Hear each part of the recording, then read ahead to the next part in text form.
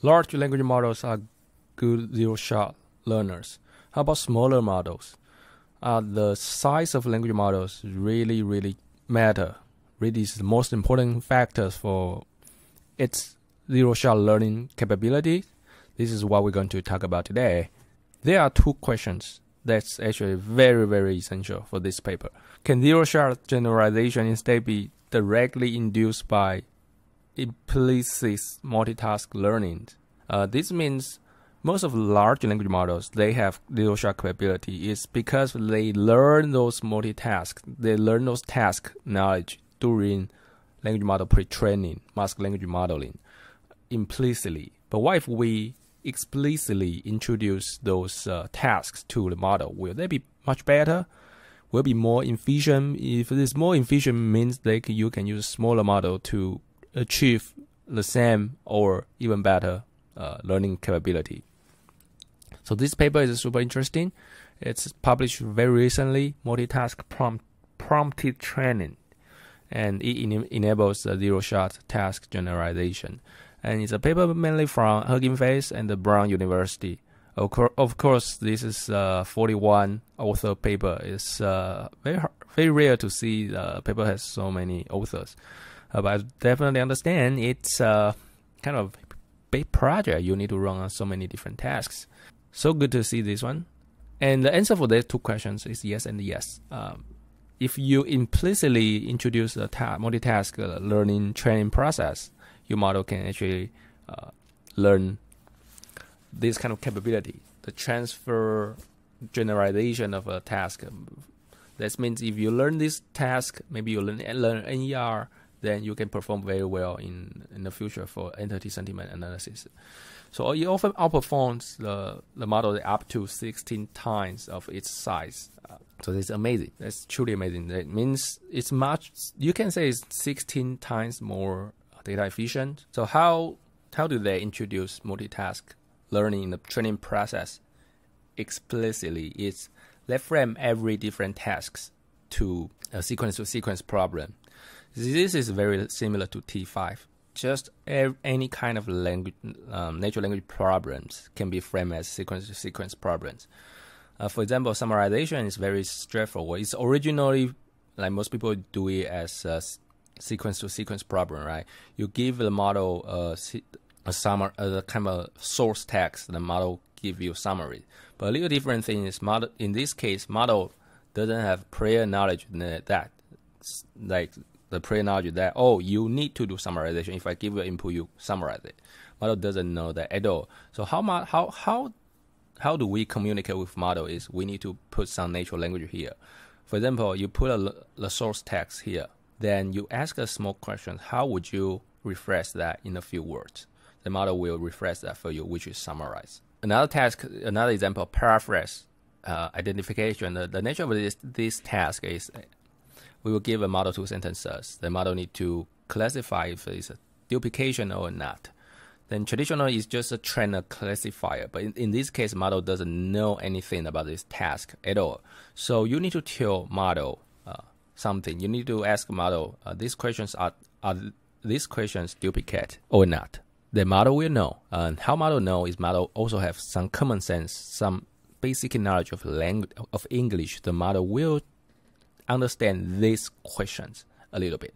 The model will tell you, oh, it's not duplicate. And that is the way to frame any task to sequence to sequence, or you can say it's prompting. And another is question answering, which is traditionally we treat it as a like sequence, and it's like span extraction. We extract the answer from a given text. It's more like you just classify tokens. If this token is supposed to be an answer, then in this case, you just give the model a very long article here. Then in the last part of the prompt, you ask the model one question. Can you tell me what it is?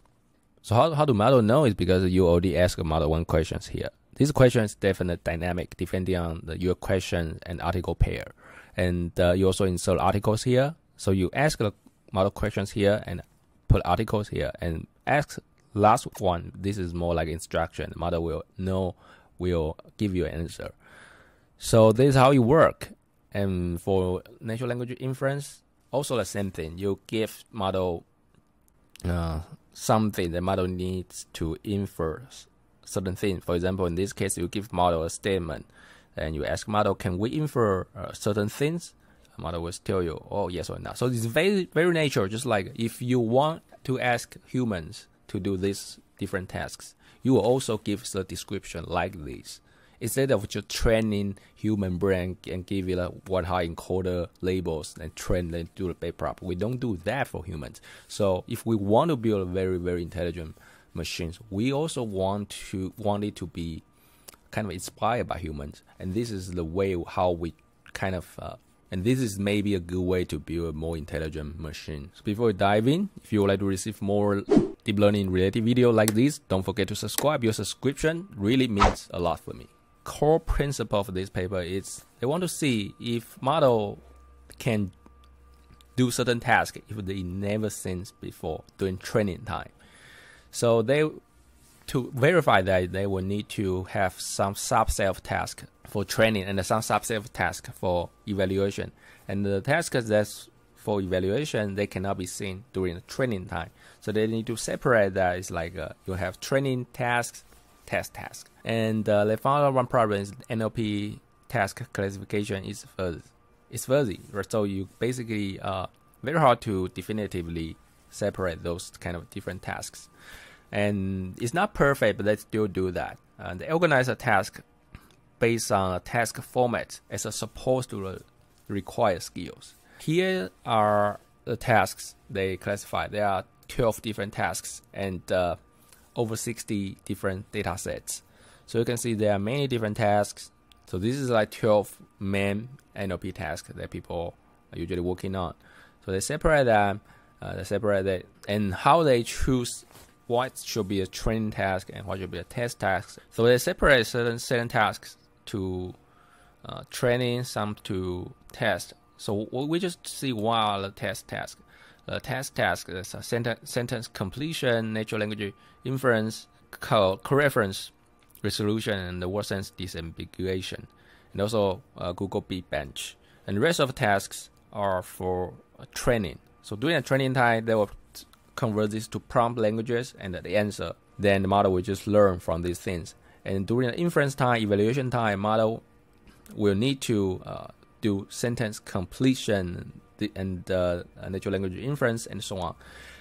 One thing that's very important is you really need to know during the training time, model doesn't do anything about natural language inference, coreference, resolution, word sense disambiguation. Model doesn't do anything about that. Model doesn't have any prior knowledge of that. So that's why they want to test. Can model really generate this? If we convert this to prompts, can model really predict that correctly? That's what they want to do. So this is just there are some criteria they see in these 4 different tasks they use for tests. It's because most humans are also not trained to do these tasks. But I also will argue for this training task, most humans also not trained. Maybe the QA one, yeah, humans are trained, but a lot of like other things, paraphrase identification, topic classification, sentiment, humans are now explicitly trained as well. And for these 4 tasks, humans are not explicitly trained, but we do that all the time implicitly. Coreference resolution, we definitely do a lot of coreferencing to understand what these pronouns means, right? And also word sense disambiguation, we definitely do a lot, because when I say apple, it could be apple or fruit, the fruit, it could be the company. So you definitely do that in your mind, but you just don't do that. This is just some more visual for how they prompt the things. So paraphrase, basically there are 2 questions, and you want to know are these 2 questions same one or not the same one. So how they convert that to the prompt, they usually have multiple templates for one task. For this task, they have this template, question 1, question 2, pick one. This we already seen previously. And this is another one. I receive a question 1 and the question 2, are they duplicates? Okay, so that's just a better, they want to give the model different templates, so the model may have better generalization capability. For summarization, same thing. You give the documents, and would you rephrase this in few words? Or first, please read the article, and then now you can write me the extreme short abstract for it. So there are also just multiple templates for summarization, and this is very natural. Just like if you want to ask humans to do something, you will use this one, right? If you would do a summarization task for students, you will also write descriptions for the task, and this is how we communicate with the model. So this is a much better way, I would really argue. Previously, we just don't tell model anything. We just say, oh, you need to learn from training data. But by doing that, if you train a summarizer, it can only do summarization. It cannot do any other task. But by doing this kind of a natural prompting, model can learn just one task and do other tasks as well. So it's become more like humans. So personally, I think the future of NLP will be very different from now. It is for NLP engineering. Because previously NLP mostly focused on training a model, right? It's like designing a model, classification model, token classification model. But since GPT-3 or like larger language models that are coming up, they really have like little shot learning capability. So we can really just design a lot of prompts and get a very good result without any training, or even just with a little bit training with prompts. So it's become more like a prompt from model design to prompt design. If you can design a good prompt, then your model will perform well. Your model will perform well, just like what you see previously. So how to design a good prompt? They require certain knowledge of how the model works and how the languages work. So that's just my personal opinion. For certain part of natural language processing, they'll become like this, but definitely not all. There are a lot of different areas that still need a lot of model building to solve the problems. So the model they use in this paper is T5, but it's not really just a T5. It's a language model T5. It's the T5, and they kind of fine-tune on language modeling tasks. And it has 11 billion parameters. And as for how they do the prompting, they just fine-tune a pre-trained model, fine-tune a pre-trained T5. More specifically, it's LM T5. 11 billion parameters. You would say it's a big model, but compared to GPT-3, it's not that big.